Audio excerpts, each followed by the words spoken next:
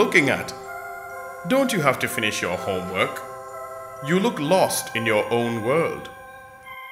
Well, I just don't feel like studying.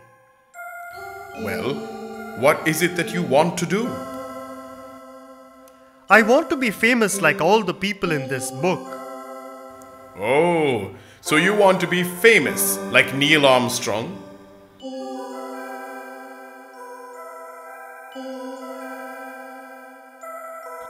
Who is Neil Armstrong and why is he famous? Well, Neil Armstrong is the man whose picture you're looking at.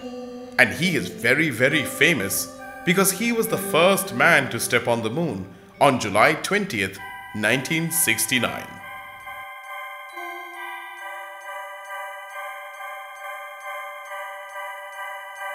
And he was all alone on the moon?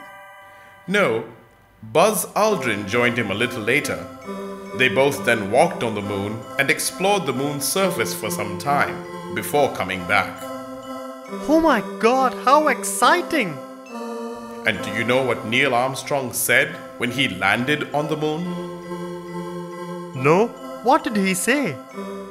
One small step for man, one giant leap for mankind. Oh, Professor, you think I can also do something to be famous like Neil Armstrong?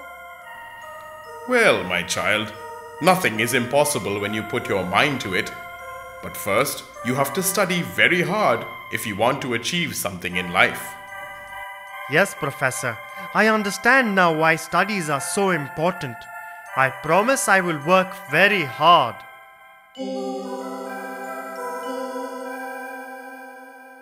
Professor, why do we live only on planet Earth? Can't we stay on any other planet? My dear child, as we live here, our bodies have adapted to these conditions.